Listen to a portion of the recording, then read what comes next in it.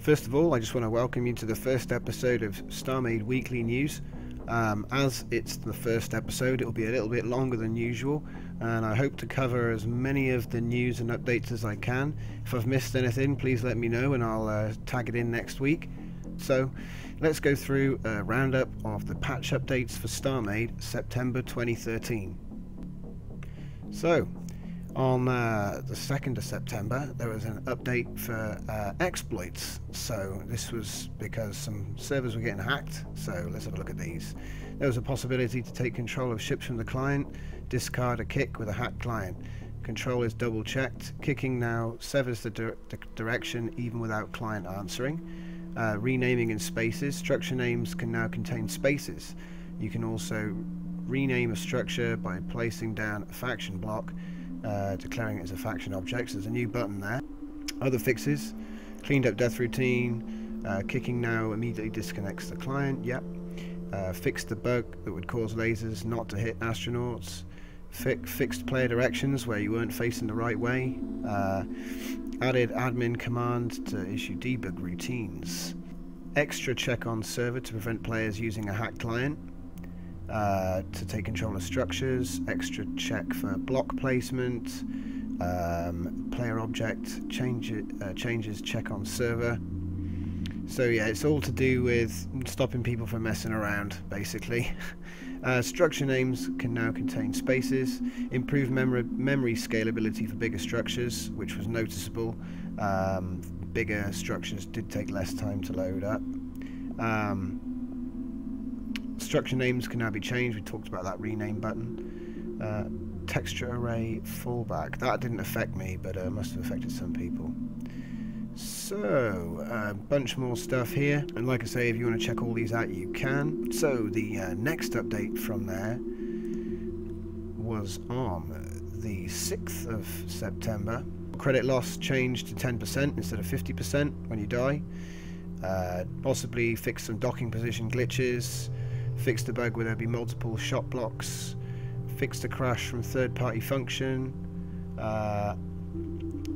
When trying to word wrap a hyphen in the chat.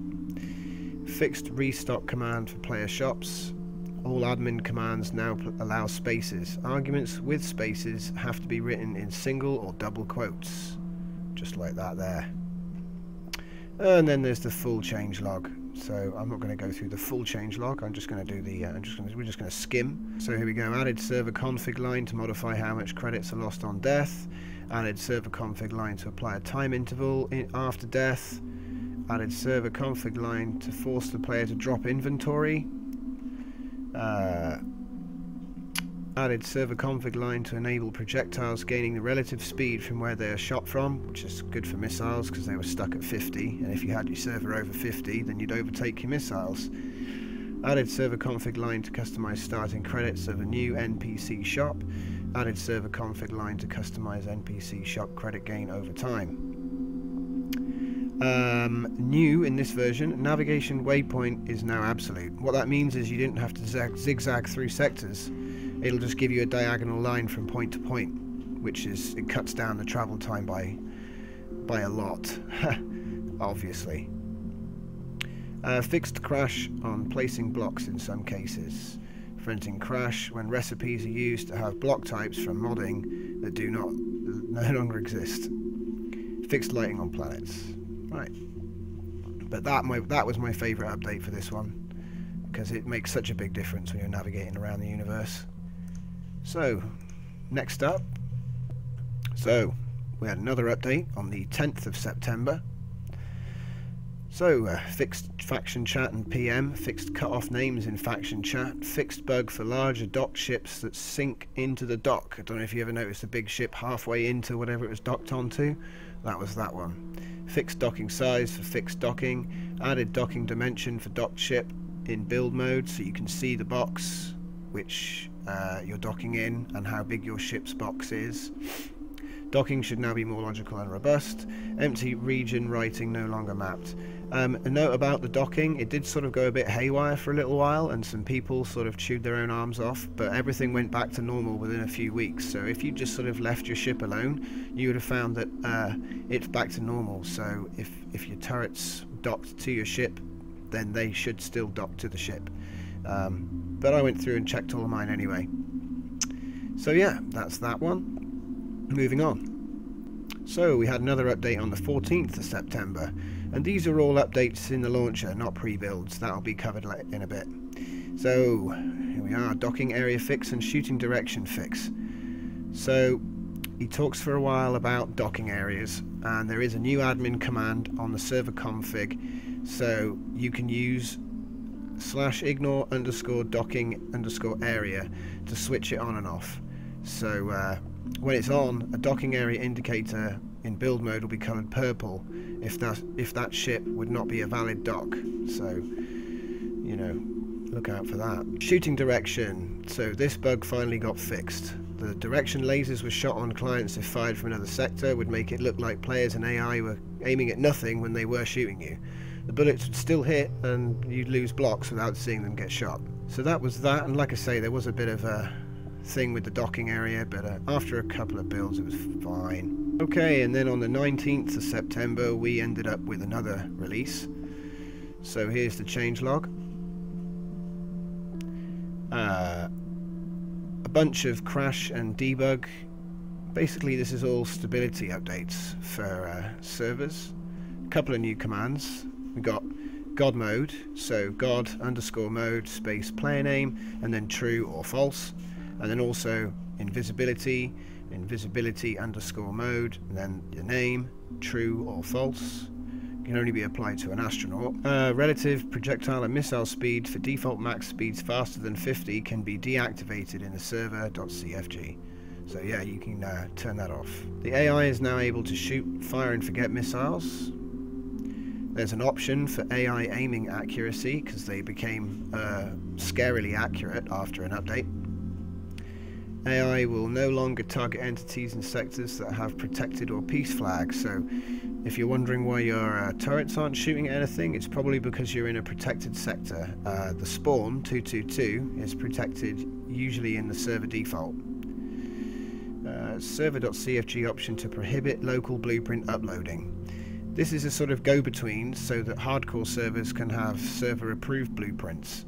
So if you have this activated, no one can upload, but obviously as an admin you can go into the files and just drop them in there, so they can still use blueprints, they just can't add any of their own. So that's good for faction servers that only use specific pre-built ships for their universes. So improved the regular expression of nav point input. So I don't know if you remember, but in the commands you'd put in 1 space 2 space 3. However, in the nav you'd put 1, 2, 3. A lot of people thought, well, why can't we just do it in a different way? So Schema was awesome and put it in for every way that I can think of anyway. You can use comma dot, you can use dot, you can use comma, you can use comma with more spaces, I think that is. You can just use spaces, and you can use, like, you know, 0, 1, 2 is 12, basically, things like that. So there's lots of ways. I mean, I just go 1 space 2 space 3 now. It's nice because it's the same as the commands I'm putting in as an admin. Right, added faction docking. That basically means if you're in a faction and you dock your ship which has no faction block, you can dock and it will put your ship into the faction you're in while you're docked. When you undock, it takes the ship out of that faction again. So it just means that you can dock a core without having to put a faction block on it to something that is in a faction. Just makes it a little bit more convenient. Change server config relative speed for projectiles to a general multiplier. So now you can set the multiplier on the projectile speed. So you can boost it, nerf it, whatever you want. So that is all the updates for September. So we had 5 patches in total. So yeah, 5 patches this month, and it looks like the next one is going to be really good for stability. It's going to load sectors a little bit quicker again, with lots of entities. Lots of new options for admins. It's looking good. So thanks for watching the September roundup for Starmade Weekly News.